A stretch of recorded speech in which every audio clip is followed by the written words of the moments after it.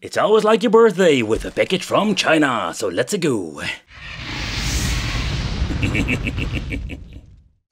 Hey guys, welcome back to the channel. It's awesome that you're tuning in. So in this video we are going to take a close look at the X-Games 600-in-1. So is this thing worth picking up? That is the question of today. I must say that when you're looking at this fake Xbox One S model, or I think it was an Xbox S Model 1, you know what it is. It's an old fake Xbox, but the question remains, what can we play with it? You would maybe be surprised they're asking like over the $50 for this device. It comes with a 600-in-1 or something like that. So back in the day, like this was one of those like new generation game systems. It even have like an AV out and HDMI out. It comes with controllers and of course a cable for plugging in the power supply. But I can tell you it's quite laughable. And I mean like the quality in general. I've picked it up like a very long time ago and this thing is absolutely weird. It looks like an Xbox but it isn't like nearly an Xbox when it comes to the quality. So inside it's all like a freaking cable nightmare because I bought it second hand. This was not actually packaged from China.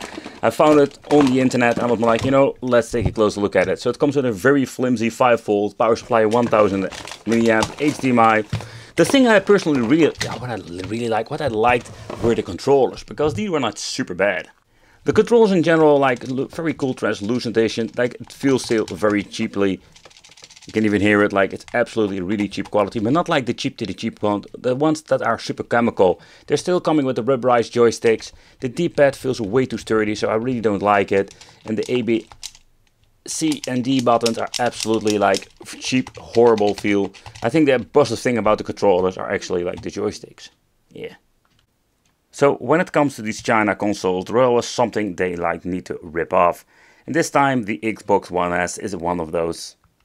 At the front we're going to get two USB ports for plugging in the controller. Oh, and try some different controllers. It's absolutely like freaking nightmare finding other ones that will work on this. So at the front we do get like self the on-off switch. You would say like, hey, what's so special about the on-off switch? I can tell you with those like say game boxes nowadays, it's more like a gamble. Because they're making no on and off switches on some game systems nowadays. Yeah, you would say like it would be like a normal thing, but it isn't. But when you're looking at the back, what I find quite interesting with this system, that we do have like the option for HDMI and also AV out. An input over here, 5V for the power supply with a barrel jack, and we had the option to even add some games. Alright, so let's boot up the device itself. So the intro music, it sounds absolutely rubbish. It's, by the way, the Windows 95 and 98 intro. More like nostalgia. It's more like nostalgia. This is like the biggest retro part of it. But nevertheless, let's give it a good capture. So what you're going to get is basically the game and the SD card at the top. So yep, you can add an SD card and basically like implement extra files. And I mean, especially when it comes to game files. There's no way of emulator, like swapping or something like that. There's nothing you can do with it. We have Neo Geo, GBA, Super NES, Sega Mega Drive and NES. That's basically what this device is capable of running. If you're going to open up a game list, you will have like this very basic menu with like just a gigantic list with some numbers. So what I understand of like what you see is like some of these like things are programmed and a couple of like items in it, but that's it. And yeah, I can tell you it's very limited. There is no setting option whatsoever. Only when you're loading up a game, you press select and start, you will bring you to the main menu. Here we have like the option to add frame skipping, kind of weird, okay, but button set, that can be set over here, so if you have any problems with the button configuration, and instant archive or quick load, quick save. And I must say that works pretty damn good. You can see like I can make a quick load and basically like doing quick save, quick load this way. You even can like make a save on your SD card. I think that's a pretty damn cool feature. The first test I wanted to do is basically like some beefcake and dynos. So just to see how MAME is running on this. But I can tell you it is not running very well. It does have like a lot of screen tearing and the audio, oh boy, listen to it yourself because it's not great.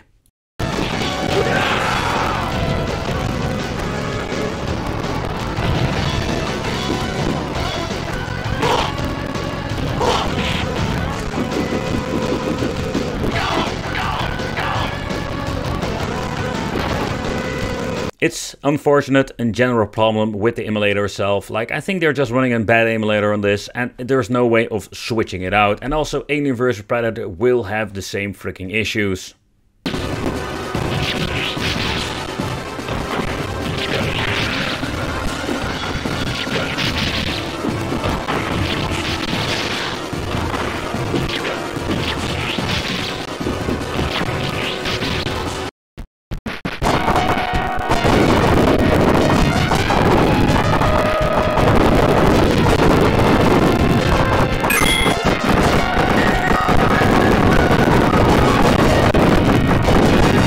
And yep, we're still in arcade, but this time we're going to check out some Neo Geo. And unfortunate, also here we do have like the same issues. So I was hoping only MAME had issues, but also Neo Geo. Maybe it's running under the same emulator, and that's maybe the reason why I'd also have the same problem.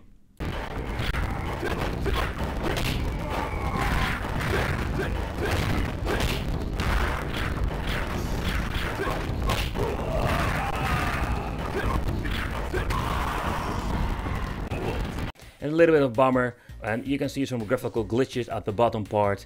So the emulation was just, in my opinion, a freaking nightmare on these X-Games 601 systems, and in the end it was just basically a waste of money.